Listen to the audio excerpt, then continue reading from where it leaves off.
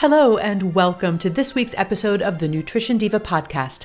I'm Monica Reinagel, and I'm so glad you tuned in today. This week's show was prompted by an email from James, who wrote, "Can you review which of the many health benefits attributed to apple cider vinegar have actually been proven scientifically? Would these benefits also apply to other vinegars? And is there any extra benefit to consuming unpasteurized vinegar?" You know, every time I think that the apple cider vinegar craze has finally settled down, another magazine article or website or a new product line proves me wrong. Apple cider vinegar does have a few things going for it, but as you might have suspected, its powers have been vastly overhyped in the popular imagination. Let's get the bad news out of the way first. Here are a few things that apple cider vinegar probably won't do for you. Number one, it's not going to magically melt the fat from your body. As I talked about in a podcast from way back in 2009, the acetic acid in vinegar has been shown to boost metabolism and cause you to burn an extra calorie or two. And that's true of any vinegar, by the way, not just apple cider vinegar. But this is another example of the fact that something can be true without being particularly meaningful. The effect of vinegar on your metabolism is so modest that it's really unlikely to result in noticeable weight loss unless it's combined with other strategies, such as eating less. Number two, apple cider vinegar won't purify your blood or eliminate toxins. Unlike the metabolism thing, which at least has some scientific basis, the idea that apple cider vinegar will flush impurities or toxins from your body is just wishful thinking. As I talked about in a previous podcast on detoxification, your liver and your kidneys are extremely effective at eliminating toxins. If you want to help them, the best thing you can do is to give them less to do by reducing your exposure to toxins such as excessive alcohol, secondhand smoke, volatile fumes, pesticides, and so on. And finally, despite some of the breathless descriptions you might read online, drinking a shot of apple cider vinegar every day doesn't flood your body with massive amounts of vitamins, minerals, and antioxidants. It's just fermented fruit juice. So much for the bad news.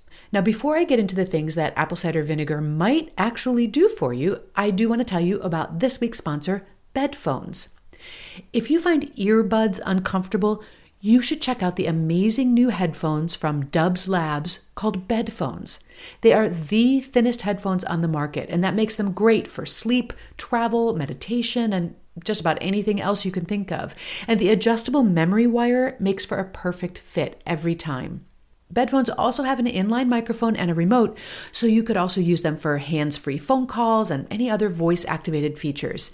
Now, if you're looking for new wireless headphones, you have to check out their VersaFit product. It's on Kickstarter right now. Just like the Bedphones, the VersaFit headphones are super thin, and they give you more than 10 hours of playback on a single charge. Plus, they're sweat resistant and they would fit easily under helmets for biking or other sports. Check out the VersaFit on Kickstarter today. And for a special offer on Bedphones, head to dubslabs.com/nutritiondiva and enter the coupon code nutritiondiva and you'll get $10 off your purchase. And now here are 3 ways that apple cider vinegar could actually benefit you. Number 1, it can help modulate your blood sugar.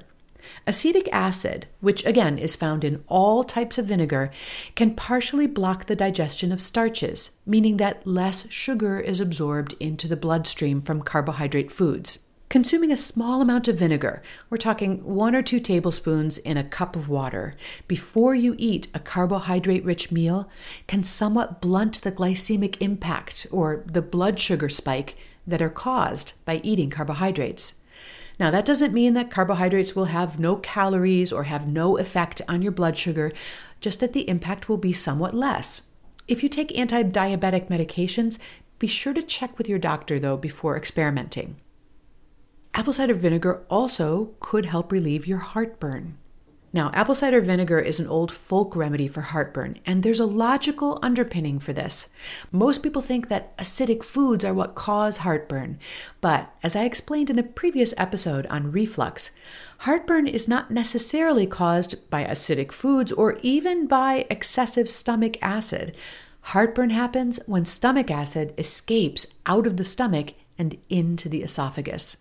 Drinking a bit of vinegar diluted in water lowers the pH in the upper stomach. It makes it more acidic.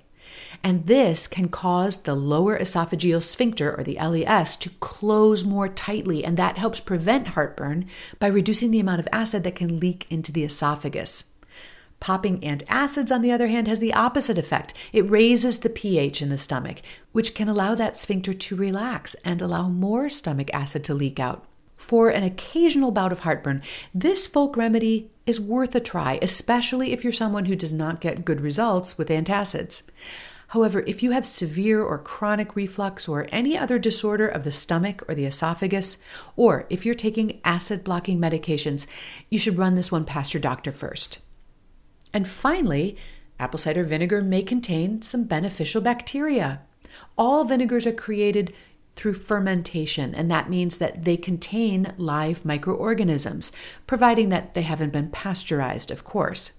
As we've all been talking about pretty much nonstop for the last couple of years, including probiotic foods, and that would include unpasteurized apple cider vinegar in your diet, can help you maintain a healthy microbiome. So if all of that sounds good to you, let me offer just a couple of tips on how to use apple cider vinegar. You can, of course, use it the way you would use any other vinegar in salad dressings or marinades, but it's also become fashionable to drink it. Now, drinking straight vinegar can erode your tooth enamel and even damage the esophagus, so you always want to dilute vinegar in water before you drink it. A tablespoon or two in 8 ounces, that's 240 milliliters, of water is a pretty good strength. I also suggest consuming no more than 2 or 3 of these cocktails per day, as drinking too much vinegar can cause low potassium levels, and we don't want that. If you have comments or questions, you can post them on our website, which is at quickanddirtytips.com, or you can always find me on both Facebook and Twitter. I'm at Nutrition Diva on both platforms. Thanks for listening today. I hope your year is off to a great start. If you're looking for ways to improve your diet and your nutrition this year, please subscribe to the podcast and also check the archives. You can access all 400 and so shows at quickanddirtytips.com. And you might also be interested in my nutrition blog, which is at nutritionovereasy.com. Have a great week, and remember to eat something good for me.